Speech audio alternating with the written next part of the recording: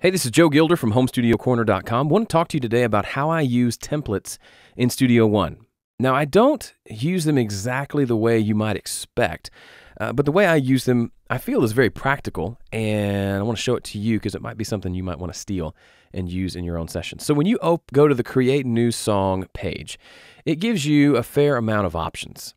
Now, some of these have to do with what interface you're using. PreSonus has made these kind of pre-done templates for you. I encourage you to check them out. They might be set up in a way that you like, but chances are you have a certain way you want your sessions to be. For me, here you can see some of the templates I've created. Now, the first one I'm going to show you is actually just insanely practical, and it's the one I do for my weekly podcast, Ask Joe, which you can check out at HomeStudioCorner.com. Go poking around for podcasts, you'll see it. It's a weekly Q&A podcast. So when I go each week to create this podcast, I open it from that template, and you'll see it's already created with my main vocal track, which has all the processing on it. It's got the channel strip going to a bus with a de-esser and a limiter, which is going to the main output over here, which has another limiter just to catch any spare peaks that might come through. I've got my intro and outro music right here. Intro music, here's the transition music for going from one section to the next, and then here is the outro music. It's all there and waiting for me, and even the start and end points are in place waiting for me as well. As you can see, the end point is right at 30 minutes. It's exactly 30 minutes every week. And so all I have to do, that input's not correct, but I come in, I push that, and I start talking, and we're into the podcast. That saves me tons of time. And then when I'm done, I just check to make sure levels are okay, and I export, and I'm done. I'm literally, of the 30 minutes it takes me to actually record the podcast, I'm spending a few extra minutes to get things set up. There's not much set up at all. The longest thing that takes me is figuring out the intro for each week, where I do something silly musically, where I goof around. But the actual podcast itself takes a little more than 30 minutes to do, and all that is just me actually recording it. So that's one way where templates can really save you time for repetitive tasks like that. Now, you may not be a podcaster, but maybe you do the same sort of guitar vocal stuff every time you work on a session in your studio. Well, create a template based on that and see if that can save you some time. Here's another way I like to use templates, and this is probably a little more applicable for more people.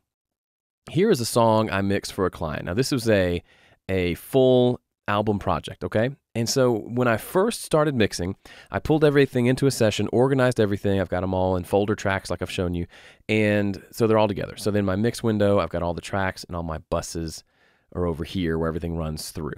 So I did the mix and picked the song that was kind of one of the better songs on the album that was a little more representative of the whole album, okay? And then when I finished this mix and got approval from the client that I was very close to what they wanted, when I started mixing the rest of the songs, I came up here, I hit File, Save as Template, okay?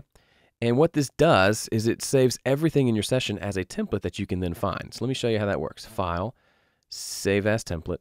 Little window comes up, and I can change this to S1 vid template with 2 P's and hit OK, and it is saved. Now we can close this session. I don't need to save that. We can come to the start page, create new song, and check out our templates. Bum, bum, bum. Look, there's the S1 video template we made. We can put notes under there to remind us what it's about, but now we have a template, and we can change things like the tempo and the time signature and bars and beats and the sample rate and all that. That's not saved, but this is the template that we are now going to create a new session from. We hit OK, and look what happens. Boom, we essentially have a copy of that original session. Now, this isn't terribly helpful because it has all this audio in it, right? So what I would do at this point is delete those, come up here and under Song, and tell it to remove unused files.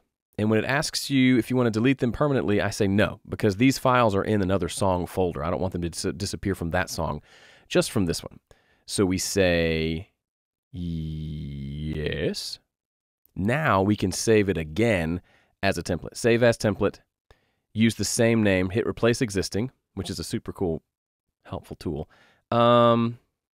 And then we have to come find the template folder. I don't have time for that now.